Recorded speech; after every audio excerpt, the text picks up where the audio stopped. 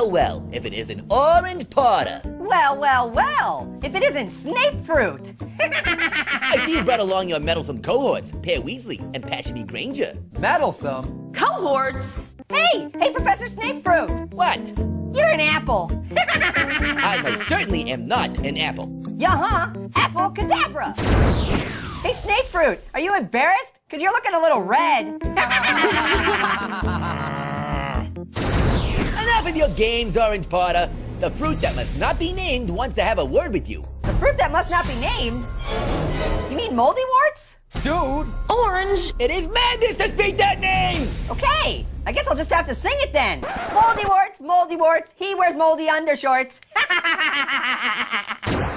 Impressive, Orange Potter. Whoa, who's there? It is I, the fruit that must not be named. More like the fruit that has no nose. Orange? None of us have noses. Wait a second. Then how do we smell?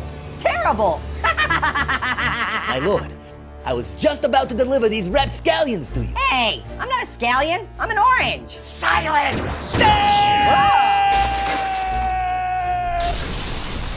Hey, that's not how you play Quidditch. And now, Orange Potter, you will meet your end. Don't worry, Orange. We're here to help. Yeah, you won't have to face moldy warts alone. As a matter of fact, he will. Jello-ramas! Oh, yuck! I hate it when they put fruit in Jell-O. Now, Orange Potter, the day I have waited for. The day we finally see who is the greatest wizard fruit. Ooh, is it kiwi? What? No! Peach? This is not a guessing game. Gordy McGordalot? That's not even a fruit!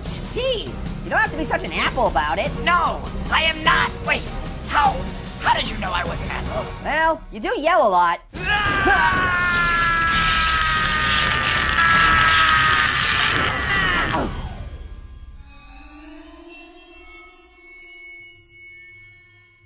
Whoa, where am I? Hello there, Orange Potter. Hey, Grandpa Lemondor, you're back. Actually, Orange, I'm still dead. Wait, if you're still dead and we're talking, that means... Calm down, you're not dead. Think of this as a brief stoppage of time to teach you a lesson.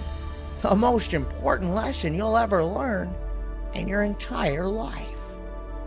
Yay! Wait, what were you talking about now? Orange Potter, you must listen to me very, very closely. Now, to defeat Lord Moldywarts and save your friends, you must simply... Grandpa Lemondor? Grandpa Lemondor! Now I'll never know how to defeat moldy warts. Wait, what's that? Ooh. With Orange Potter gone, there is no one to stand in my... Stan? I don't even have legs! What? Impossible! How did... Hey moldy warts, hey! What? What is it? Apple cadabra! Well, you did it.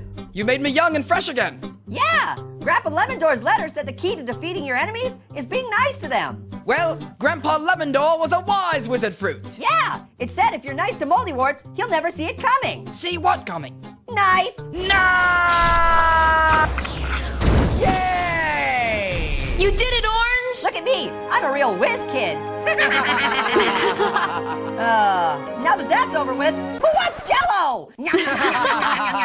Too cool for that. The film begins with Harry Potter as a baby being left at the doorstep of his aunt and uncle. It then jumps to a very unhappy 11-year-old Harry who lives in a cupboard under the stairs being treated like a slave by his relatives. Al will start delivering letters addressed to Harry from a wizarding school called Hogwarts. His uncle won't let him read them, but a half-giant named Hagrid comes to tell Harry the truth.